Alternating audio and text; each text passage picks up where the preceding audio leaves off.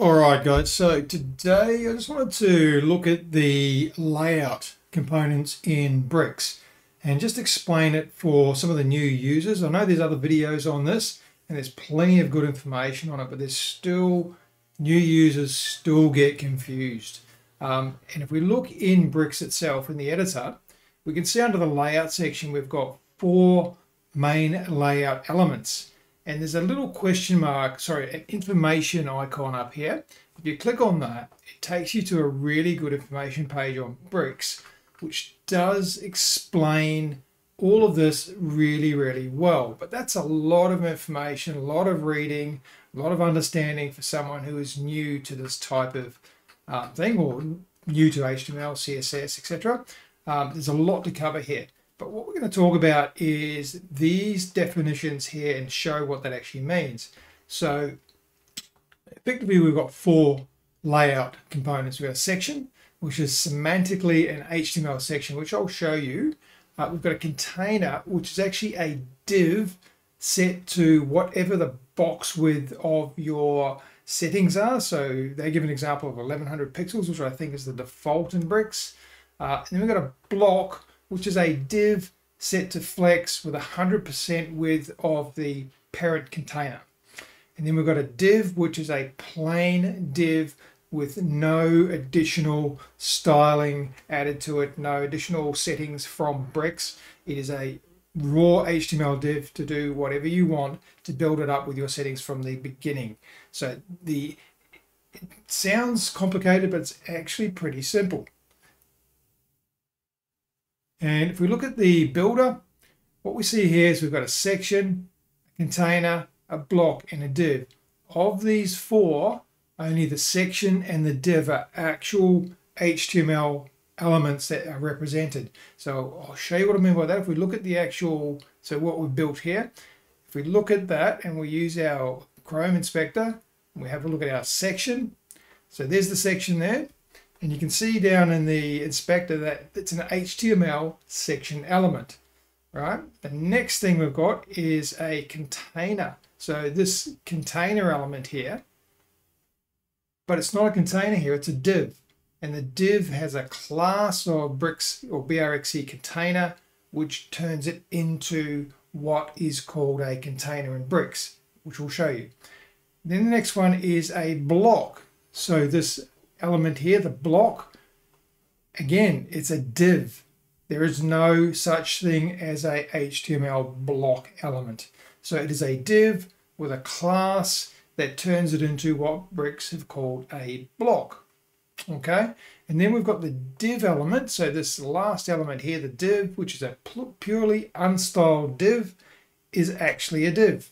So of these 4, only the section and the div are actual HTML element representations. The other 2, the container and the block, are actually divs with some styling on it to make them behave in a particular way. So that's where it gets really confusing. So page builders like to abstract some of these terms, so things like sections, rows, columns, blocks, all that sort of stuff. They extract that to something that you can visually see in an editor that kind of makes sense, rows, columns, all that sort of stuff.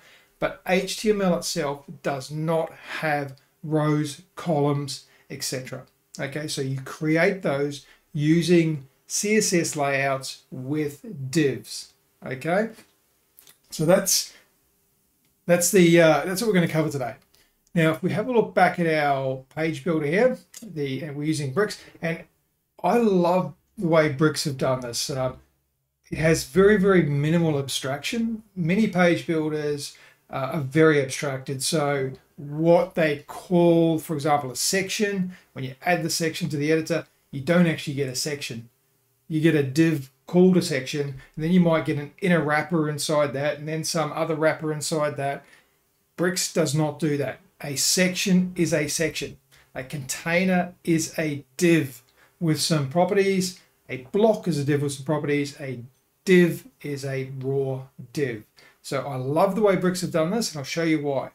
So in my first example here, what I've done is I've got a very simple example. I've got a section, a container, a block, a div, and then some text inside that. So I'm just going to show you each of these in action. So our section at the top here, and what I've done is put an extra class on these to put some borders around so we can see where they are. And what we're going to do is look at this in the front end.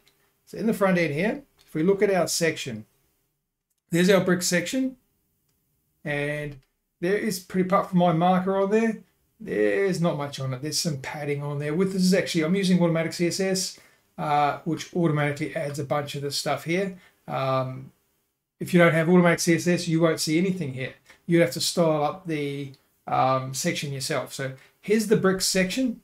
It turns it into a flex container and aligns items to center. So you don't set any alignment up. Your alignments go to the center, like down here. Actually, let me just refresh that. So these titles here are center aligned because they're in a section by itself, and the default brick settings is to say align those to the center, set the display to flex, and the direction to column. And that's pretty much what that section is doing. Okay, so that's very, very straightforward. A little bit of overriding the browser settings, but I'm okay with that. So that's what a section does. Now, the next one down is the container. If you look at the container, so that's the container here, which is containing all of that content. So if we roll our mouse over, you can see on the left and the left-hand side and the right-hand side, we've got our orange indication from Chrome, which is margin. So it's showing us some margin on the outside there. So this extra padding we're getting on the section, that's, I shouldn't actually use ACSS for this. So that padding there is coming from automatic CSS, not from bricks. But then our container here, we've got some padding and we've got some margin. So the margin on the left and the right is auto. And what it does, if we look at our styles here, so apart from the stuff I've added here, let's look at the standard brick stuff. So it sets a standard bricks element is a max width of 100%. That's just a default setting. So here's our container. We're going to align items to the flex start. So that's the top because we're using a column. We're setting it to flex, flex direction column, and we've got margin left and right of auto. So that's what we were seeing when we saw the orange on the sides there. And we're setting our width to 1100 pixels. Now, again, I'm using automatic CSS, which actually overrides some of this. So if we don't have automatic CSS, that would not be overridden. So that is the box width that's been set in bricks for our container element. Okay, so that's pretty much what a container does. It is a div which is set to flex as a column, and then puts margin on the side so that the maximum width of that container is the what you want for your box width or your page width for the website. So that's a container. If we go down further to the block, there's our block there. The block is sitting inside that container at the moment, and that block has some padding around the outside, which I've put on there. By default, it doesn't. So it has some padding around the outside, and if we look at the brick settings, we're saying align items to flex start, display flex, flex direction is column, and the width is 100%. So that's just saying it's a flex column layout, and it's 100% of its parent container. So that's the, if you look at the green on the sides there, and then we go to the section above it, you can see in the section, see the edges there where the orange finishes. That's where our block finishes because it's 100% of the parent width. So the only difference between a block and a div is that it sets the flex, display to flex, flex start, column, and 100%. So that's all done for you. So if you want to use a div and you're going to use it as flex, add a block, and then you don't have to set these settings. You can, or you can add a div and then set these how you want. Now the next one is the div, which is sitting inside it. And if we look at that and we look at bricks, looking for brick styles here, so there's a max with 100%. There is nothing set on that div. So we style that div as we want. So if I went back to that div and I want it to be the same as a block, I would have to go to the content. I'd have to set the display to flex. I'd have to set the column and align.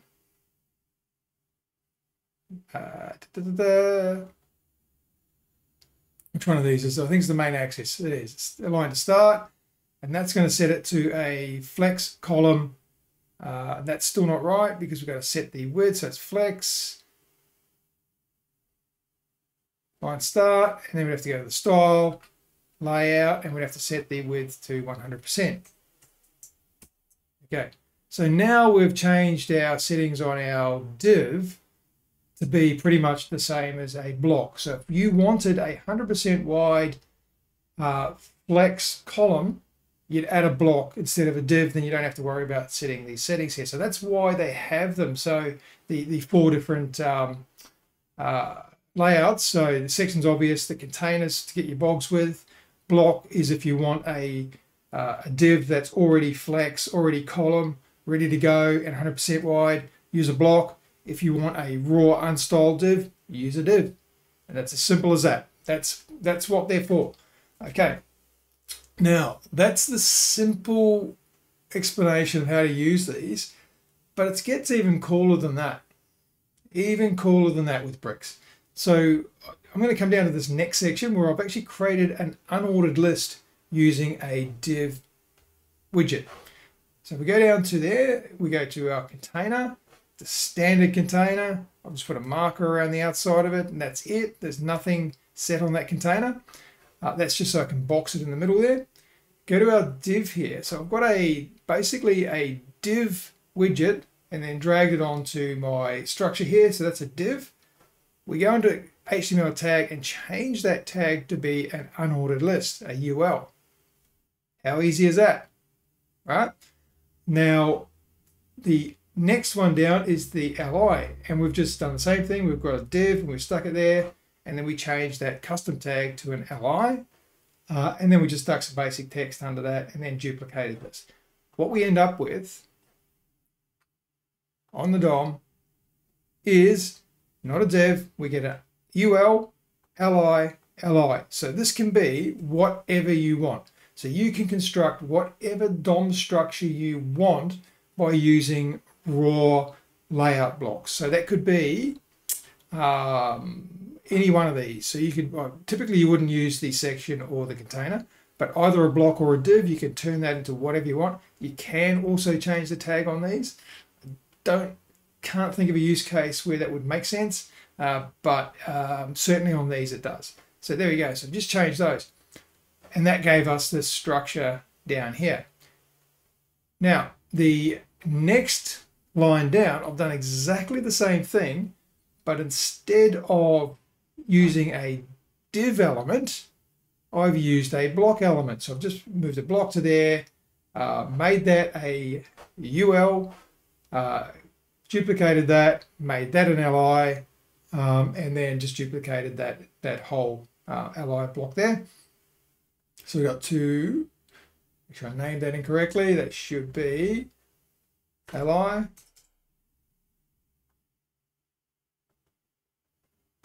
and li. I think I did the same up here, yep. So it's a UL, then an li, then an li. But because it's a block, it behaves differently. So this is a div, and I've just got a UL, which I can see my border around, and I've got two LIs, which I can see borders around. When we use blocks instead of divs, our UL, so this section here, goes full width, and the LIs also go full width. Okay, so we don't have to change any settings if we want that full width. We just use blocks instead of divs, and we get this kind of structure here. Now that's not exactly what we want, but let's see the power of this. If I go back to, I'm going to start with this block structure here.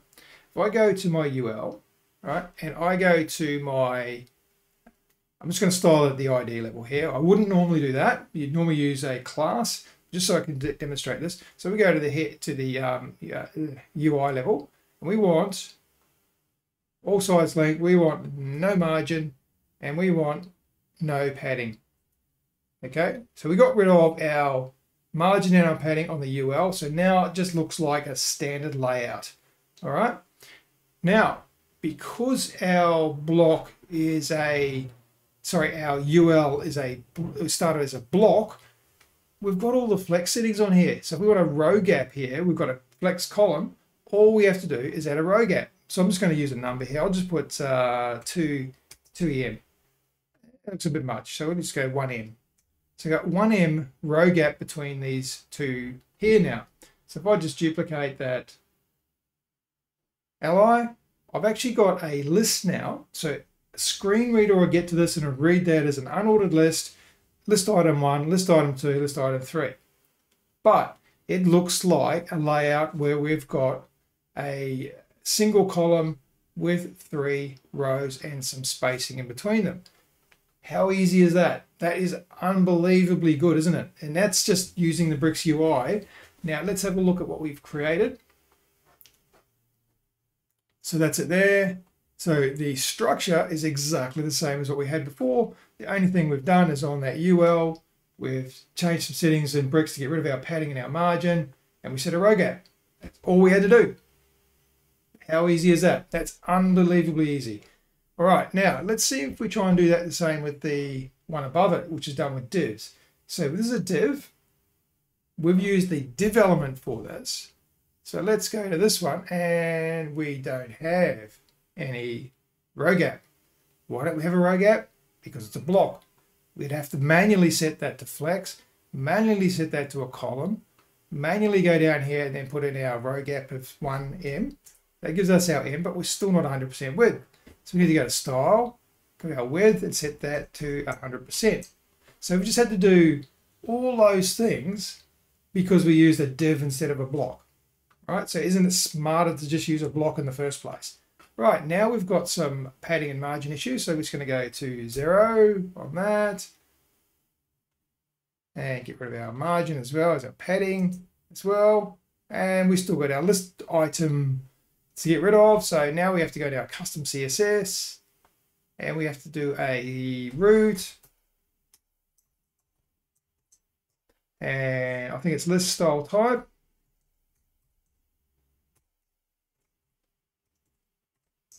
None. Okay, so now we've got rid of our list style.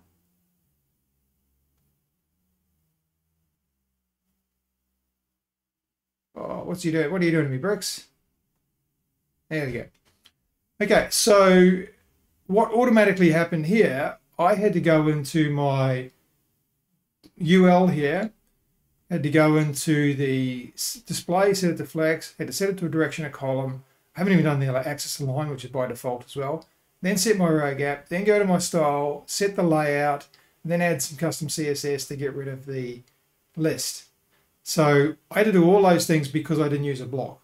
Okay, now we still have these allies here are still not blocks either. So, I mean, that looks okay, but we might want to actually have some flex properties on that as well. So we need to turn that into a flex block as well. So we might have to go to the UL here and go to content. We might have to change that display from a list item to flex.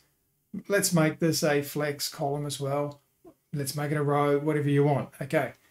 Now, I prefer the second method. I prefer just sticking a block there because it's already set up and ready to go. And let's actually undo this and redo it from the beginning. So I'm going to get rid of that container and I'm going to do it here to show you how quick it is. So I'm just going to add a container. Okay, in that container, I'm going to add a block. That block didn't go in the right place. Put this on that container, go to the block. And inside that block, we're going to actually let's change that here. So I'll make that my UL. And all I'm going to do here is on my HTML tag, custom, make it a UL. Okay, I'm going to duplicate that. Make that my li.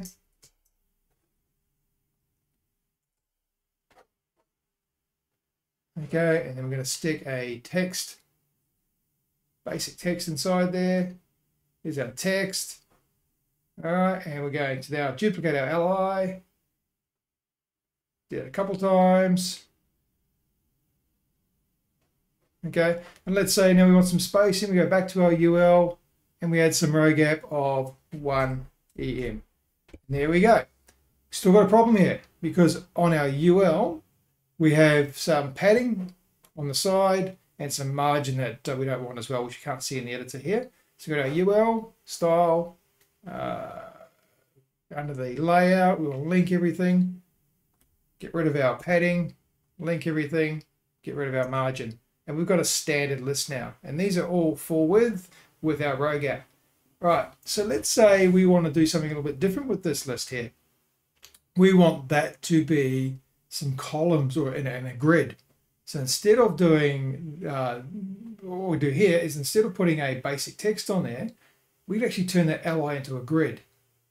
Okay, let's do that now. So I'm going to turn this li into a grid. So we got content. Okay, and on that one, we're going to set our display to a grid. And we're going to put let's put a gap of say 0.5 M. Let's put grid 10 back. Let's say we wanted to do 3 columns. So I'd say repeat. 3. I'll just do simple 1FR. I wouldn't normally do this. You'd normally do a little bit more to this to make it work well. So we've got a repeat 3 1FR. Okay, we've got a 3-column grid now on an LI. Let's get rid of these other 2. Did I mess that up? Okay, so let's add another basic text. And then next add a heading maybe. Whatever you like. Let's stick a heading there. First one. So here we go. Oh, did I put that in the wrong place? I did.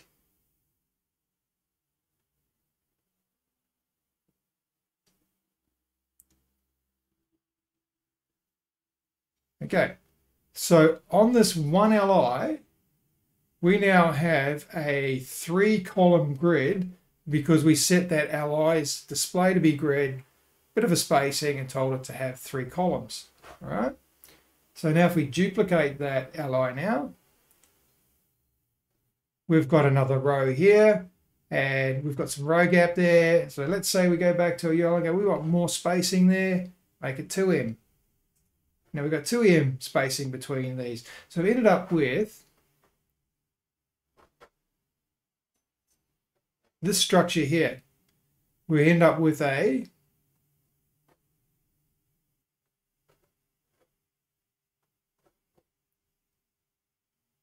UL, single UL. So screen reader gets to this and it goes, I've got a list here. Okay, list item 1 is this list here.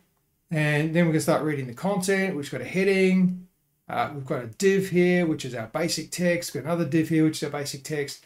And that's one list item. So you can imagine if this was a loop, if you had a bricks query loop, all you need is this one LI here, and then you can turn that into a query loop. Okay, so just simply by grabbing that, going into your content, turning it into a query loop, selecting the query type you want, putting in all your properties in there, and now you've just turned that LI into a table of rows and columns. So it is incredibly powerful. I'm really, really liking the way Bricks have done this, but understanding the fundamentals of what these actually are. Section's obvious. Understanding these 3, the container, block, and div, I think is fundamental to getting this right. Once you understand those, then you can apply your grids and flex and whatnot to get the kind of layouts you want. But these fundamentals of what these are, I think, is the starting point, and you need to get those, you need to really understand those first before you can understand how to use them in a layout. So hopefully that makes sense. The documentation here, certainly from Bricks, covers all of this. It does it in a pretty good way, but it is a lot of pictures and words.